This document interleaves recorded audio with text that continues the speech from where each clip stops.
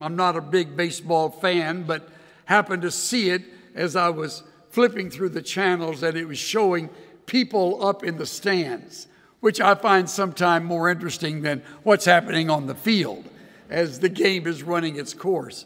And here was a son, about probably 8, 9 years old, sound asleep, leaning over on his dad's shoulder. His dad had his arm around him. And I thought, what a classic example of tender affection. Dads, listen to me. It's invaluable.